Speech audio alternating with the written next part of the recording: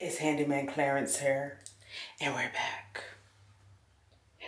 Hey friends, welcome back to Putting Up the Pompons. As you heard it right, Handyman Clarence is back in action. Yes, that is right. I am renovating my guest slash hall bathroom. It had a leak with the toilet, and of course, we had to call in the insurance. And since they're ripping up more than half of this bathroom by replacing my toilet, the floors, and the counters, I decided to go ahead and replace the tub as well. So getting straight into it, in this video, we are doing the tub demolition. I'll be showing you guys how I removed it. Don't forget to hit that subscribe button and check out our mini Handyman Clarence tutorials in our Handyman Clarence playlist. Let's get into it. It's time for demolition. We are doing our hall bathroom here, and we're going to take out the tub. So we had a leak with the toilet, and they had to pretty much take up everything, cut out pieces of the wall, you know, that ordeal, water damage, and the insurance covered it. So since they're pretty much ripping up more than half of our bathroom up here, I figured it would be a great time to just go ahead and renovate it. This is all original 1990 build.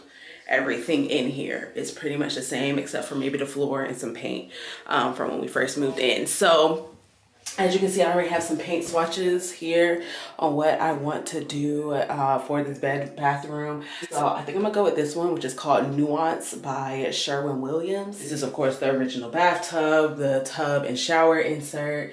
We bought all new hardware, you know, everything's gonna be a black finish because black is just it, okay? The restaurant that we did get is gonna have like built-in shelves, and we purchased it from Home Depot. It's the Delta edition. But just to let you know, I do not know what I'm doing. I am not an expert. I'm just a homeowner trying to save $3,000 from just doing a shower insert. Okay, that's not even a whole bathroom. That's just a shower, which I think is absolutely ridiculous. Highway fucking robbery. And we were going to buy the tub. Let me add that too. We were buying the tub. We just wanted them to take out the old one and put in the new one. And they were going to charge us $3,000. Absolutely the fuck not. I will not. Now, of course, if I come across something that I feel is outside of my expertise or I'm not comfortable with, of course, I will seek out a professional. All right, so I had to throw in those disclaimers so everybody understands what you are working with. I am not a professional. I don't know what I'm doing. So starting it off, I am removing everything out of the shower. This is my daughter's bathroom, so we're taking out all her body wash, all that good stuff, removing the shower head as well as the valve pieces, the bath spout, faucet spout, whatever you want to call it. Removing all of those things. And I'm also going to do a budget at the end of this video so you can have a clear understanding of how much money you are going to spend. So right here, I'm starting to mark off what I need to cut into the drywall in order to remove this shower piece. And I'm going in with a straight edge ruler. Mine's, I believe, is 3 feet long. It might be 4 feet long. It's 4 feet long. So then I had my husband over here struggling to get the bath faucet off. We didn't know if it was a slip-on or if it was a threaded one. It was definitely slip-on. Then to remove the water control, the valve piece, that just took a couple of screws. And then you have to remove the drain piece that is also attached here. And you're supposed to use this little fancy tool right here. This is my first time doing anything like this. And as you can see, I am struggling, right? Had to call in for backup. So I ended up bringing my husband in, and I thought I was doing something by adding gloves in because I have princess fingers, honey. I don't do hard work over here. Most of the heavy lifting is done by my husband. I'm just the brains and the annoying one that just has to get it done right now. So here goes my husband. He thinks he's, you know, macho because I asked him for help. This is why I hate asking him for help, because he thought he was doing something.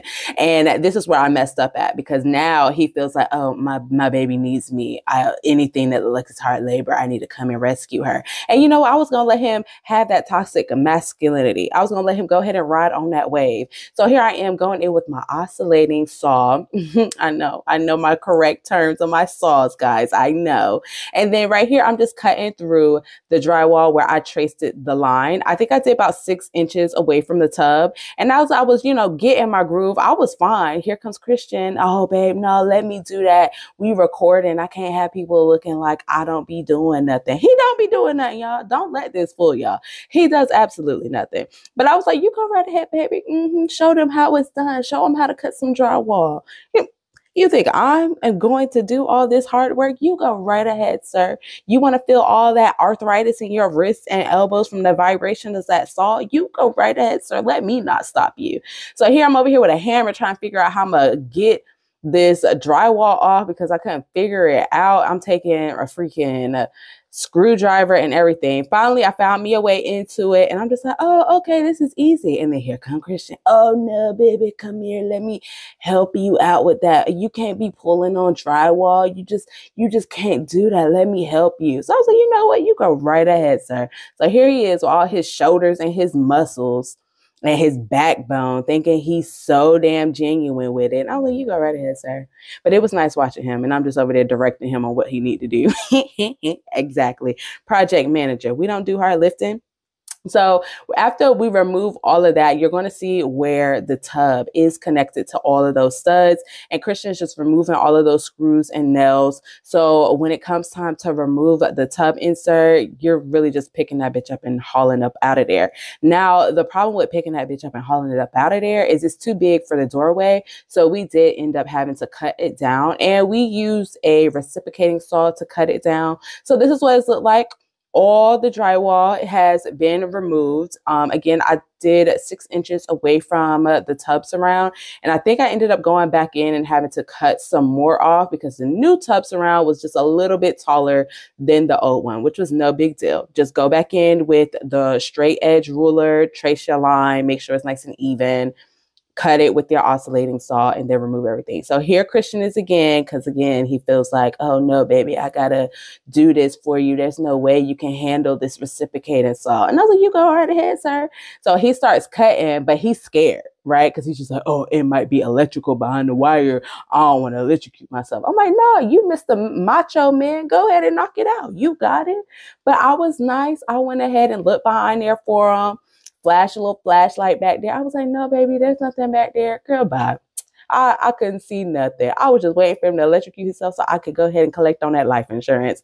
I'm joking, y'all. I'm really joking. Don't pay me no mind. So yeah, after we cut it in, I believe, 3 sections. This is the first section. Then we're going to cut off that real big one right there against the wall. And then that other piece where all the valves and the faucets and stuff is.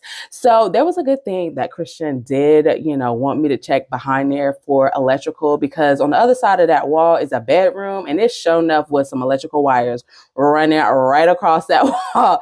So luckily, he saw it. He did check. He was like, "Nah, baby, there's a wire back there. We gotta be careful." So that's why he decided to cut it in half so he could see exactly where the wire was.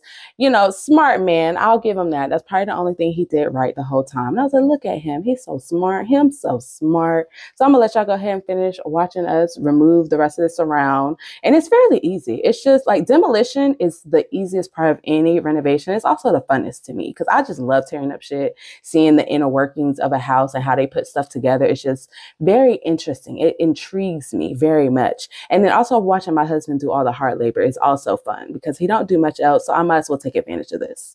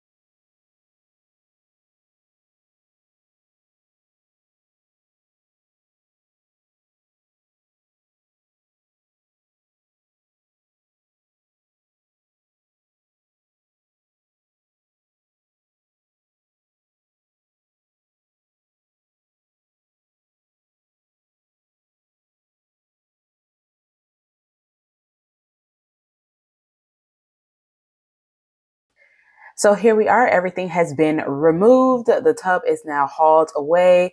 Here's what the subflooring is looking like. It looks really good. We did have the contractors remove the rest of the tile. They came in like the following day, and they also patched up any water damage subflooring we had going on too, which all that is included in the $1,000 insurance deductible that we had to pay for. So here is the budget for everything, all the tools that we needed to use just to remove the tub and shower surround.